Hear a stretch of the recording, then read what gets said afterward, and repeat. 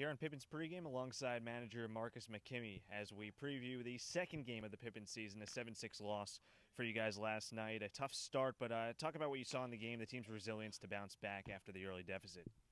Yeah, really solid performance from our catcher, from some of our offensive guys, playing some different lineups, and our ability to come back and follow negatives with positives was very good. Couple of really big innings there. You got a lot of contributions from a bunch of different guys. Tell me about the value of that when you have so many guys top to bottom in the lineup producing. Well, we've got 17 guys, so I don't know, if I'd go that far yet. But yeah, just guys' energy is contagious. We're still growing. We're still learning each other's personalities and really emphasizing, building a culture here. It's early.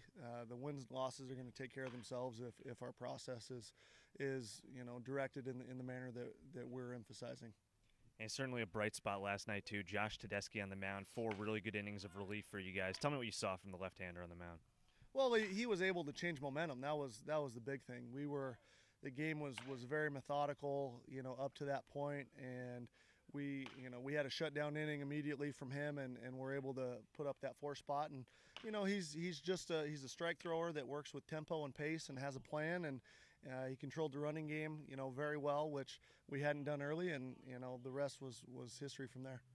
And as we preview tonight, the team trying to even up the series, Cade Woods on the mound from Spokane Falls. Had a really good sophomore campaign, I believe 7-3, a sub 2.5 ERA. Talk about Cade a little bit, what we can look forward to tonight. Well, he's a multiple pitch mix, a lot of strikes, very tough, mentally tough, competitor. That, like you said, he's a sophomore, he's got experience, he's not afraid, and we're confident he's got the ball. Marcus McKimmy on Pippins Pregame as we get set for the second game of the series between the Pippins and the HarbourCats. The Pippins looking to even things up, 7:05 tonight.